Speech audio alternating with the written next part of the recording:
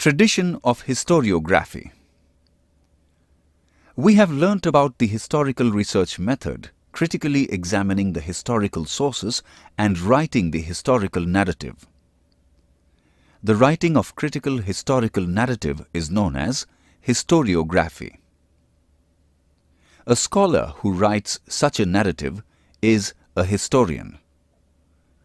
The historian cannot include every past event in his narrative. The inclusion and interpretation of historical events by the historian often depends on the conceptual framework adopted by him. His style of writing is determined by that conceptual framework. The tradition of writing historical narrative, that is, historiography, was not prevalent in the ancient societies of the world.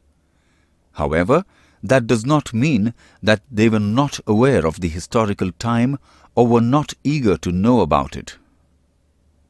Ancient people also felt the need of passing on the stories of the life and valor of the ancestors to the next generation.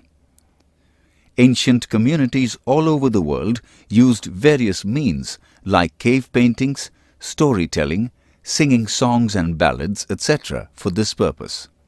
These traditional means are looked upon as the sources of history in the modern historiography. Modern historiography.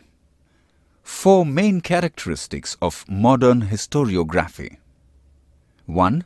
Its method is based on scientific principles. It begins with the formation of relevant questions. 2. These questions are anthropocentric. It means that these questions are about the deeds of the members of ancient human societies of a particular period.